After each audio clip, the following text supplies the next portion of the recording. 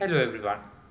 In this video, we are going to talk about a problem that we got from Belgian Math Olympiad 2021. In this problem, we have ABCD as a parallelogram. AC is a diagonal, and we know that the area of the green triangle is 1 and the area of the blue triangle is 9.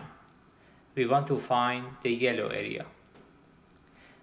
Before moving forward and talk about the solution, make sure that you pause the video to think about the problem.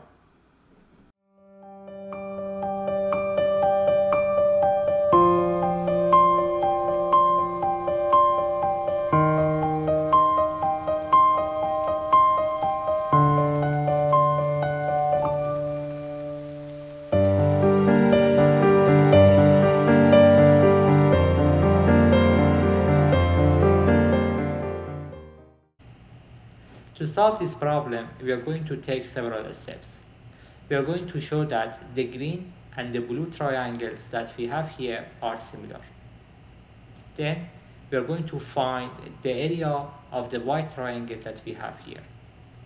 After that, we are going to calculate the area of ABC, and we are going to use this area for ADC.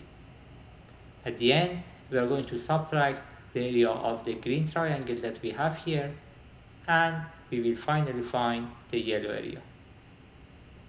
So let's start with showing that the blue and the green triangles are similar. To do that, remember AD and BC are parallel, and F1 is equal to F2. We can show that because of these parallel lines that we have here, A1 is equal to C1 and B1 is equal to E1. So the blue and the green triangles are similar. For two similar triangles, we know the ratio between their areas is equal to the ratio between their sides squared. Based on this, we can write AF over FC squared is equal to the ratio of the green triangle over the ratio of the blue triangle, which is equal to 1 over 9. Now we have AF over FC squared is equal to 1 over 9. So we can write AF over FC is equal to 1 over 3, and then we can conclude that AF over AF plus FC is equal to 1 over 4. Remember, AF plus FC is actually AC. So we have AF over AC is equal to 1 over 4. Now let's talk about the heights of the similar triangles.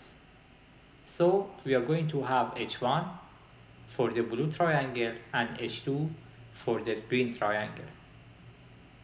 Since they are similar, we know that H2 over H1 is equal to 1 over 3.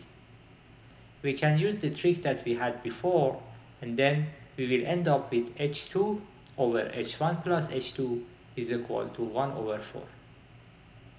Based on the notation that we have here, H1 plus H2 is equal to H3. So at the end, we have H2 over H3 is equal to 1 over 4. For the green triangle that we have here, the area can be calculated as H2 times AE. On the other hand, if we consider ABE in that triangle, we have H3 as the height and AE as the base. So the area of ABE can be calculated as H3 times AE. Remember, H3 over H2 is equal to 4. So the area of ABE is equal to 4 times the area of AFE. Remember, the area of AFE is 1. So we can say the area of ABF is equal to 4 minus 1, which is 3.